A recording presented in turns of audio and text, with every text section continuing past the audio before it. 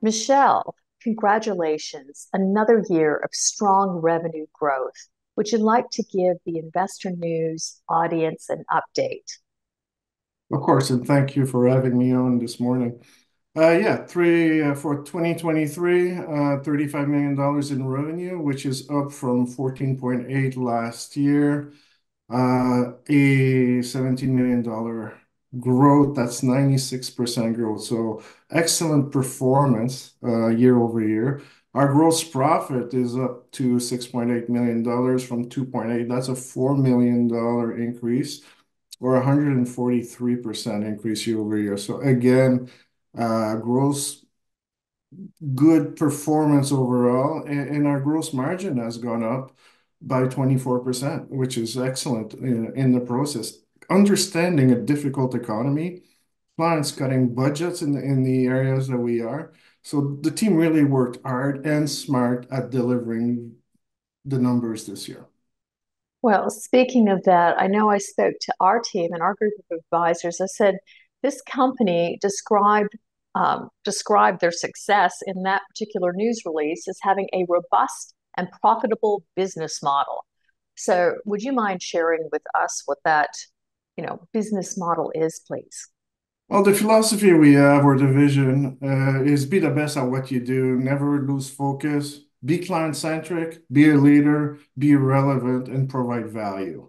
So we are addressing both health and leverage KPIs to provide returns. This enables us to properly price our products and services. We also minimize overhead costs or expenses, and we invest in tomorrow. So all these initiatives working together do create a unique selling propositions that benefits the business. Well, of course, I'm certain some of you may be going, are we actually relevant? So I'm going to have you define what you mean by a company being relevant. And I just want to reinforce that basically Ciscom focuses on investing, acquiring, and managing companies in the ICT sector. So if you wouldn't mind taking that a few steps further and explaining it to us, please. Um, I was referring more to our operating subsidiaries when we say relevant, because we live with the revenue of our subsidiary companies. So we need to stay relevant to our clients or our subsidiaries' clients with the right products, the right offering year over year. When it comes to Ciscom, when relevancy is attached to shareholder return and our ability to close acquisitions and frankly, yield as much as possible from current owned investment. I think in a news release that I was reviewing over the holidays, you were talking about working on a third acquisition. Can you tell us what's going on with that? I would love to. I just can't. We're, we we're always in discussions with a number of potential acquisitions. That's our mandate. Um, our goal is to close one or two acquisitions a year. So we just became public with two acquisitions. We're now looking at doing another one for 2024. But we won't do that at any cost. They have to be the right strategic fit. We're very discerning in our approach. We adhere to our stringent criteria. Closing the right acquisition is paramount. We do a lot of due diligence, and we want to make sure that it is accretive to Ciscom day one and 5 years from now. You seem to be very good at bringing teams together and managing them. And you recently announced an additional member of management. Would you like to tell us more about that?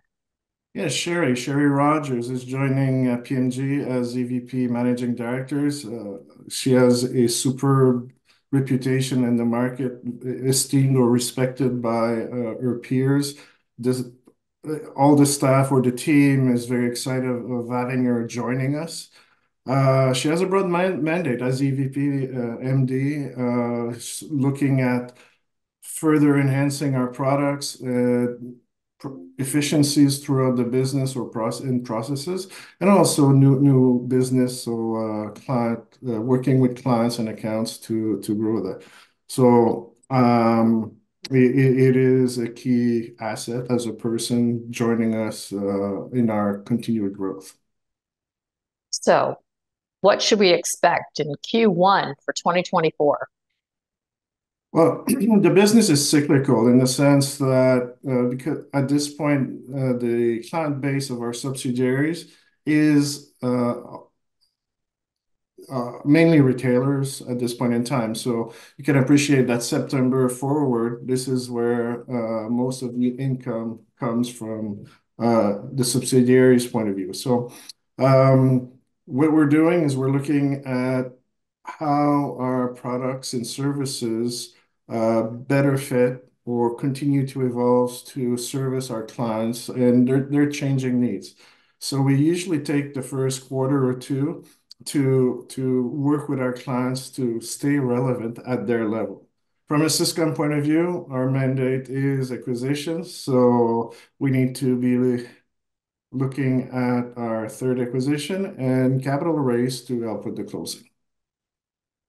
I could not be more excited by your ongoing success. Michel, thank you so much for this update. And for more information on Ciscom, please go to their website. Thank you. Thank you, Tracy. Have a great day.